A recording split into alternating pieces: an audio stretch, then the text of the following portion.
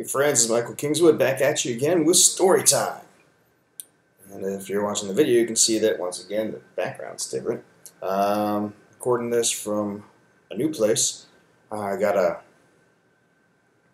place closer to the beach here in the San Diego area, which we'll be using periodically. And I figured I'd record from this place this time. Not exactly a Scotch glass, but hey, got some Scotch. And I'm going to read another story. So it's been a pretty good week overall. Professional-wise in the day job, got a lot of good stuff done. Got a lot of cool, fun time with the kids, playing with everybody. And had some time without Mommy, because Mommy was off doing, off the Catalina Island to do some races, road race and a few other things going on, and it was like, yeah, good time with the kids. We're gonna go thinking about SeaWorld today, but because it's Sunday today. But it was raining all day yesterday. Thought it was gonna rain again today, and then daylight savings time today screwed everybody's schedule up, and realized, screw it, didn't go. Anyway, so now I'm over here and doing some recording while there's still some natural light. That's good. So today, I'm going to do a longer story of mine, a novelette length.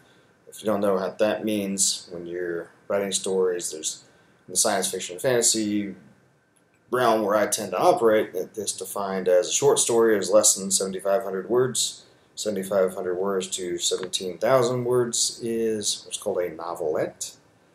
And 17,000 to 40,000 words is called a novella, and then above 40,000 words is a full-length novel.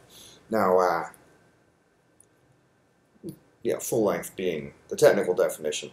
If you've read my book Glimmer Veil, that comes in right at about 54,000 words. So that's not a super long book, but it's also, they get printed out to about 240 pages, 250 pages, so respectable, but not the kind of big door stoppers that you sometimes see in the fantasy lands and some of the bigger books out there. Back before indie was a thing, back in the day, back in the 60s, 70s, they used to print, 50,000 word novels all the time, but in the 90s and the aughts, it basically became a thing where, hey, if you're not writing more than 80,000 words, don't even bother sending it to the publisher in most cases, depending on the genre. But fortunately now with indie publishing, they will do its thing. It's a whole lot easier to get stories of all lengths out there. Now this length could work for the story I'm reading now is 12,000 words, so it's a novelette, I'm sorry. And it can work for some of the magazine digests out there, like Asimov's Analog. There's literally dozens of different magazines that will print shorter fiction. And I sent this one around to a few places, but eventually I decided I decided to do it myself, because frankly I had a compilation of longer, short stories, novelettes and such, and a couple of novellas that I put out called Tales of Adventure, and I wanted to put out a second compilation, Tales of Adventure #2, and I had this novelette and another one would have completed up the collection, so I broke off some idiots other places just to fill out the collection because I wanted to. Anyway, this is called A Note of Magic, and it's about a high school girl who plays the clarinet in the orchestra and doesn't know that she's actually channeling magic through her music and communing with some higher powered spiritual and kind of angelic beings as part of a struggle against forces of darkness. And of course she finds that out, and hilarity ensues, or maybe not hilarity. Anyway, I think it's a cool little story. But since it's 12,000 words, I think I told you last time, if you're reading the audio book, the audio narrators will tell you 9,000 words takes about an hour, so it's 12,000 words, so you're probably plan on an hour 15 or so. And it's longer than I want to do for a video or a podcast, so I'm going to break it up. I'll do the first third on this one, and then the next 2 episodes after this, I'll do this the remainder 2/3. Hope you don't mind, but as it is, this thing's going to go over a half hour regardless. Anyway, that's the plan. Hope you enjoy it. I'll be right back in just a minute with the story. A Note of Magic, written by me. Lily wet her lips quickly and rested them on the mouthpiece of her clarinet and waited. The reed pressed against her tongue, its rough texture and wooden taste familiar and comforting as she readied herself. All around, the other members of the McLean High School Performance Band, more an orchestra than a band really, had their gazes locked on a slender woman in a white and yellow sundress that set off her graying hair, who stood at the center of the semicircle of musicians. Mrs. Quigley smiled and raised the baton that she carried loosely in her right hand. Then, with a negligible flick of the baton, the band commenced. It usually did not take very long for Lily to become caught up in the pleasure of performance, all else forgotten but the notes in the sheet music before her, the imagined ticking of a metronome in her head, and the movement of her fingers along the clarinet's valves as she played her part. And today was no different. She played and lost herself in the ecstasy of the moment, not noticing the heat of the bodies all around her, so many that the air conditioning, weak as it was in this part of the school, could not keep up, or the sweat that dripped down her back, making her ruffled blue shirt stick to her skin. The music was all. She played, and it seemed as though a force other than herself sent the fingers over the valves, controlled the quick inhalations and slow exhalations that created the notes that she played. Henry, the spindly freshman who sat next to her, as second clarinet, reached over to flip the sheet music, but she paid him no heed. Onward the music carried her, and she began to feel truly a part of it. It seemed she would float away, carried on her clarinet's tones to a state of pure bliss, pure delight. For a second, she almost thought she could see that light, a beautiful pink-white radiance that bathed over her. And then that second passed, and with it the oneness that she had felt so clearly. Abruptly, she realized she was no longer in her seat. She stood, alone amidst all the others in the band except for the bassists.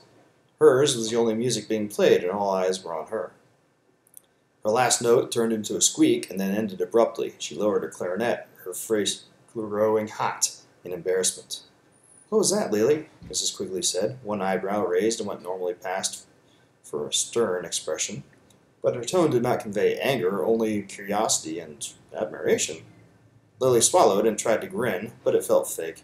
She glanced around at the other musicians and forced out a little laugh. "I'm sorry," she said. I just got caught up. Please do so again. That was wonderful." Lily gaped at Mrs. Quigley's words. "But," the teacher added, "save the improvisation for after Mozart,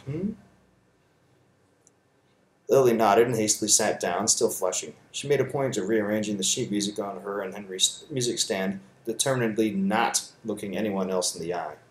How much time was left in this period? She was not sure she could stand to remain there much longer, mortified as she was. And then, as if cued by her thoughts, the bell rang. Half the band stood up and began putting their instruments away. Mrs. Quigley had to rap her own music stand twice with her baton before they gave her their attention. "We have one more rehearsal on Wednesday, and then the recitals on Friday night," Mrs. Quigley beamed a brief smile. "Be ready." There was a quiet murmur from the gathered students, then, en masse, they packed up and bolted for the door. Such was the danger of scheduling rehearsal for the final period of the day.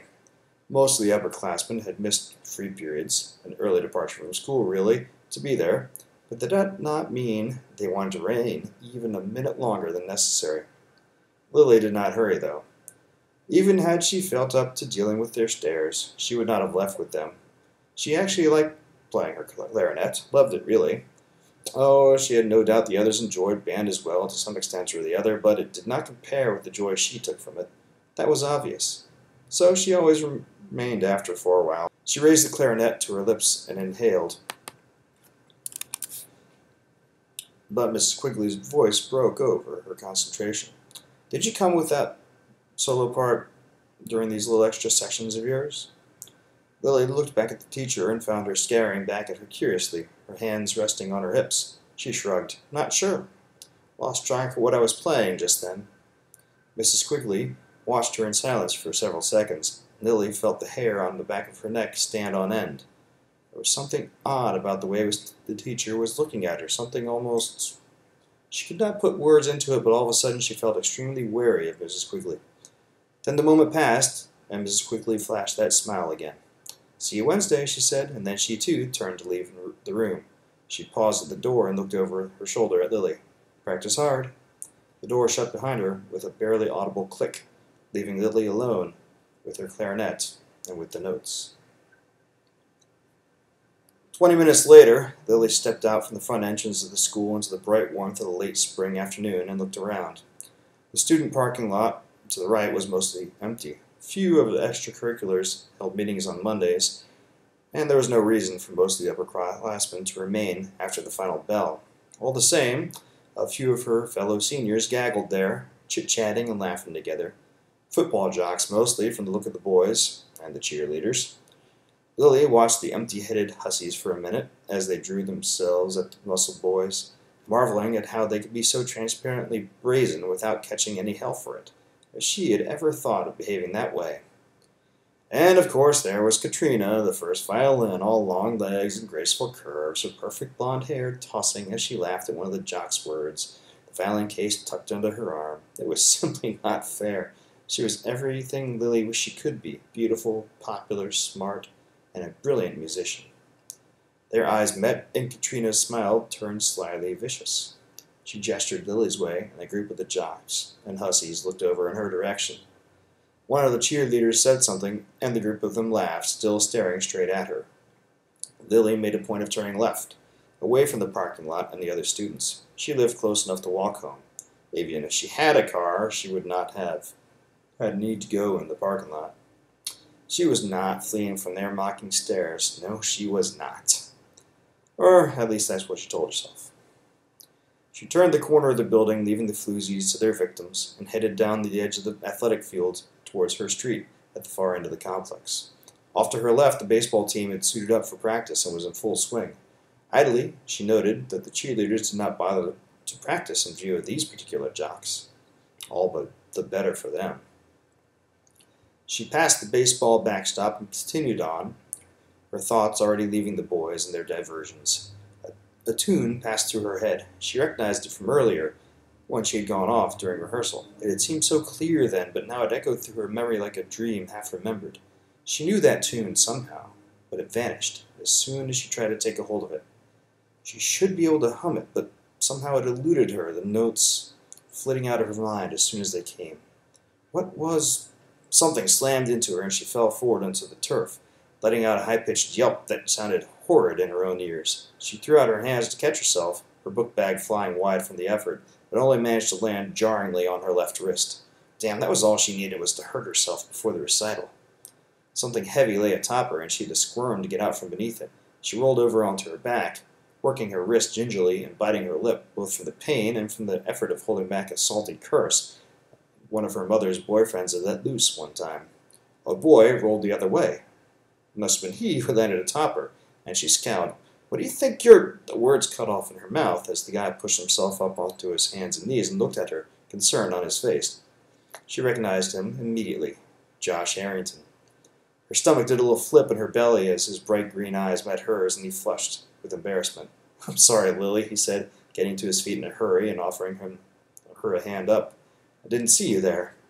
She should have snapped back some witty retort, but right then all thought left her as she looked up at him. A few strands of his dirty blonde hair hung out dashingly below the brim of his ball cap, and his practice uniform was grass-stained where he had landed on the turf.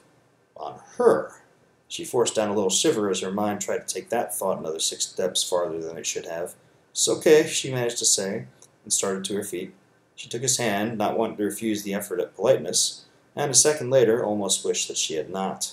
A little jolt of excitement, almost electricity, seemed to run down her hand into the rest of her body at his touch, and her legs stopped working for a second. She half collapsed back to the ground before she caught herself and got back to her feet. She turned away so he would not see the flush she felt running through her cheeks, and looked around for her book bag. Oh, there it was, off to the left, and next to it was a baseball. "I guess I made you miss your catch," she said. He was an outfielder. It was not good for him to miss catches. She hoped he would not get in trouble for that. "Sorry." Josh laughed softly, bounding past her to scoop up her book bag and his ball, both. He turned back to her, an easy grin on his face as he held out her bag for her. Not the first time. How many girls had he run into out here? "You all right?" She was about to nod, but right then the alarm on her watch went off. She glanced down, surprised. She did not remember setting the alarm. Then she saw the time. 3:45. Something shifted within her. A force seemed to shove her aside within her own head, and everything went black. She needed to hurry. She was almost late. She snatched the bag away from the boy, murmuring something, she had no idea what, and spinning away from him toward the street. She caught a brief flash of confusion becoming irritation on his face before he left her field of view, and then she was off. She covered the remaining distance of the street, then down the 5 blocks to the girl's house at a run. She burst through the front door and hardly spared a second to glance around the foyer with its gleaming hardwood and sparse, tasteful furnishing before dashing upstairs. She had not announced herself. The mother would not be home from work for some time. She got to the girl's room and kicked the door shut behind herself, dropping her book bag in a heap on the floor. A quick scan showed everything still in place. The double bed, neatly made with white lace blankets off in the corner to the left, the writing desk beneath the window at the foot of the bed, the dresser against the wall to her right, and there against the wall directly ahead, the music stand. A rush of relief flowed through her. Nothing had been disturbed. More slowly now, she lifted the foot of the mattress up, and pulled out a bundle of paper from its place of concealment. She flipped through it, and, spying the familiar lines and notes of the music, smiled in satisfaction. The pages were still intact. That thought struck her as silly. Nothing on this earth could destroy these pages or render their notes unreadable. But this was not a game that allowed for mistakes. The consequences of error would be disastrous beyond the understanding of the simple people around her. She set the sheet music on the music stand, feeling the weight of her burden distinctly, as she always did when she prepared herself. As she assembled the girl's clarinet, she spared a glance at the watch. 3:55. This would not do. There was no help for it. She finished her preparations and set the reed to her lips, her eyes focusing on the first note as she gathered her will. She inhaled slowly through her nose, then set to it. The notes came easily, carrying through the room on a wave of energy that made the hair on her arms stand on end. Her skin tingled in 1,000 places as the music took her, pulling her onward almost against her will, her fingers flying across the clarinet's valves and her breathing strong and steady as she played. This was the spell that had touched the girl in band rehearsal, multiplied 100-fold, and she reveled in it. And yet, what had happened in the rehearsal gave her pause. That should not have happened. The girl should not have been able to tap into this, not without guidance. How had she brought herself back to the present with a flash of chagrin? Focus. Focus was required now, lest it all go wrong. The music began building in a crescendo that filled the room until it seemed the walls would burst apart. Then, all at once, another series of notes joined hers, a lilting harmony that matched and lifted her part to a level greater than she could have managed on her own. And with the expanse of the song, the light from outside, bright and pure on this nearly cloud-free day, faded and dimmed. In the center of the room, a new radiance began to grow. Pink-white, it pulsed in time with the music, beckoning. Weakly at first, but quickly growing more intense in time with the growing harmony, until it seemed she must go blind from looking at it. And then brighter still it became until it eclipsed all perception, replacing the world she had been in, leaving nothing behind. Nothing but the music. Her fingers were a blur. She could not remember when she had last taken a breath. But she felt no fatigue, no shortage of breath. The music carried her, nurtured her, lifted her up into the vortex of light. She billowed upward, and her heart gave a little jump at the sudden feeling of weightlessness. Familiar and unexpected though it was, the transition always had that effect. Strange that.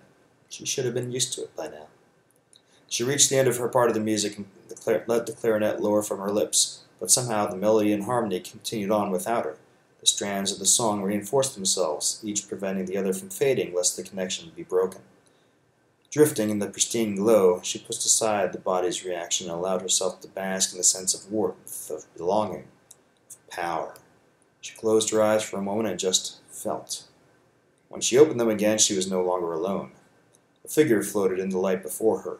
It was blurry, obscured as though being seen through a warped piece of glass, but it was humanoid, with strong features framed by long, pale hair, flowing iridescent robes, their color difficult to determine in the surrounding brilliance, hung from its shoulders, giving the figure an air of formality. She inclined her head respectfully in greeting. The figure did not speak. Rather, words appeared in her mind. You are overdue. I know, she said, voicing her thoughts aloud. The girl became distracted. I was forced to intervene. The features twisted in disapproval. Is she going to be a problem? She paused for a moment, considering, then shook her head. Very well. Report. I am certain I have located the target. I'll only need a short time to complete preparations. The figure again looked disapproving. Time grows short. You know the consequences of error. I do. See that you keep them in mind. The figure paused. When it spoke next, it was with greater warmth. You've been apart from us for a long time. Your presence is missed. She felt a flush at the change in tone, and could only incline her head again, more deeply. Have you anything else? She considered mentioning the incident during the girls' music rehearsal this day, but decided against it. It was nothing she could not handle. Nothing to worry about. She shook her head. Very well. Report again in 2 days and be prepared to complete your task quickly. The figure was back to formality and command. Much depends on your success. She inclined her head again, in farewell this time. Then, with a flash of brilliant white, the connection broke, and the figure was gone. What's going on in here? Lily gave a start and almost fell off the bed. She blinked her eyes, bringing them into focus, and sat up, confused. Her bed? What was she doing on her bed? Last thing she could recall was picking herself off the grass when Josh had run into her, and the way the sunlight glinted in his eyes. She shook her head, suppressing the thought, and looked over toward her bedroom door, where her mother stood with her hands on her hips, staring at her with a mixture of concern and irritation. Mother was everything Lily was not, tall and willowy, while Lily was short and, how did grandmother say, big-boned. Mother's hair was dark, just a shade less than black, and she wore it up, giving her an elegant but businesslike look. When matched with the dark pantsuit that seemed to both show off her curves and conceal them at the same time. She spent plenty of time at the gym to keep herself looking that way, Lily knew, but, and Mother would be mortified as she realized Lily knew this, she had also made use of professional help to do so. That's what Lily heard one of the girls at school calling getting plastic surgery one time. You all right? Mother asked, concern growing on her face as she took in Lily's appearance. Yeah, but was she? She glanced at the clock hanging on the wall above her desk and stopped short. 5:45. She had lost 2 hours this time. Lily shivered. Several times over the last weeks, she had felt herself sitting someplace, or lying on her bed, or unable to account for time.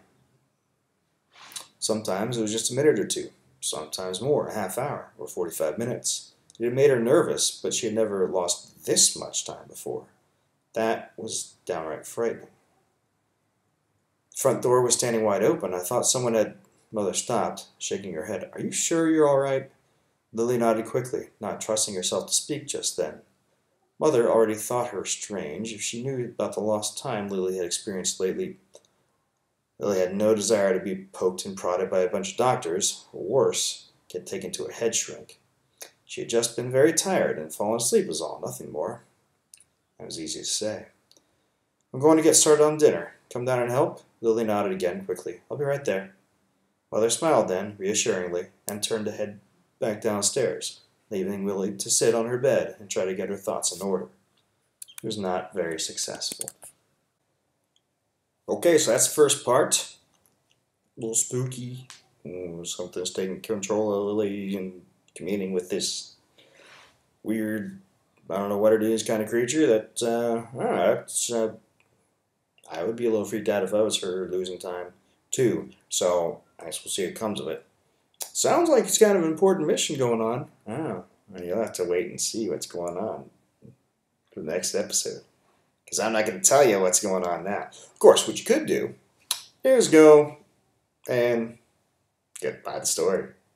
You can go by my super awesome web store at ssnstorytelling.com/shop, and there's also going to be a link to the story itself down in the show notes. And you can go and check it out. I think it's pretty cheap. Of course, you can go to Amazon and these other places too, which, hey, go for it if you want to. I just get a greater share of the money if you go to my store, because since I'm all about the money, you can go from there. Or you can just wait till next week. Happily read it to you again too. But if you are just going to, come back and read, listen as I read it. That's cool. Just tell other people about the podcast and the video channels. Tell everybody about my stuff and that you like it. And go from there. And hey, leave tips. Throw some crypto. Come to Patreon. Be a patron. Or, however you want to play it. Regardless, I hope you enjoyed it. And let me know what you think, one way or the other. And we'll continue on with the story at the next episode. Until then, have fun. Don't do anything I wouldn't do.